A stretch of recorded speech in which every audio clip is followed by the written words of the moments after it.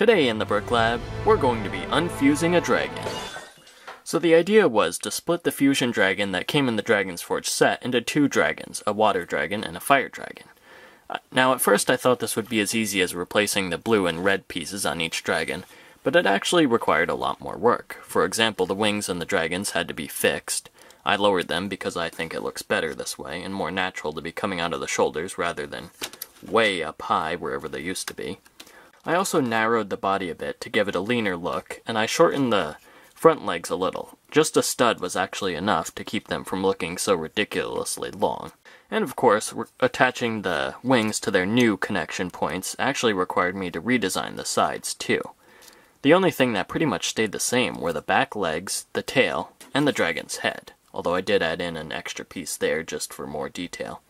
I redesigned the neck too, because to me this looks a lot better than the one that came in the set. So I built my dragons by buying 2 copies of the Dragon Forge set. Now, to be honest, I would recommend bricklinking the pieces instead, because that's probably going to be a lot cheaper. But on the plus side, these dragons only use parts that are found in the Dragon's Forge set, specifically from the Fusion Dragon. Or 2 of them, rather.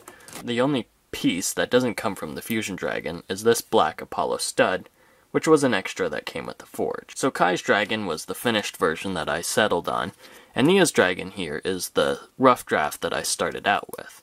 Now, to be honest, I much prefer Kai's dragon because it looks a lot more finished and neater, but other than that, the 2 dragons are similar, and I'm going to be showing a tutorial for Kai's dragon. If you want to build Nya's dragon, all you have to do is follow that exact tutorial and switch out all the red pieces for blue ones. I don't really have that much more to say about these dragons other than the fact that they're really cool, and that build tutorial will be coming out. So hold your horses, or rather, your dragons. It'll be out soon.